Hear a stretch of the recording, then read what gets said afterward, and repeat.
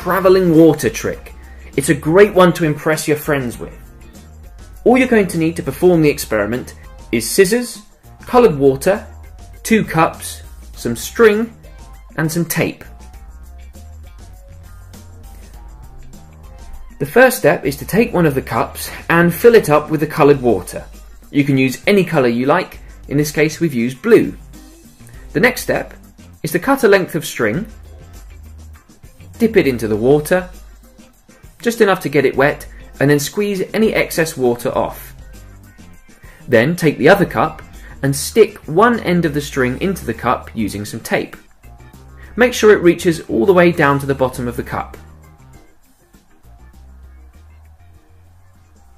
Make sure you get in there nice and firmly to make sure it stays attached.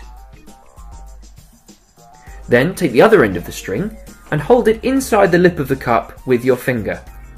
Hold the cup with the water in it above the empty cup, but make sure it's not directly above, only at an angle. Also, you need to make sure that the lower end of the string doesn't touch the rim of the cup. Very slowly start to tip the cup of water over, and you'll see that it travels down the string.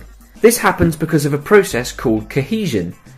Because the string is already wet, it's got lots of water molecules stuck to it. As you tip the water over, it finds the other water molecules and sticks to them, which makes it travel down the string. You'll notice that at first a little bit of water spilled out of the cup, and that's because it wasn't able to form a bond quickly enough to travel down the string. As you pour the water down, you'll find that you can actually pour it quite quickly, and that's because water likes to stick together. And there you have it. That's how you can get all of the water from one cup into the other without pouring it directly over.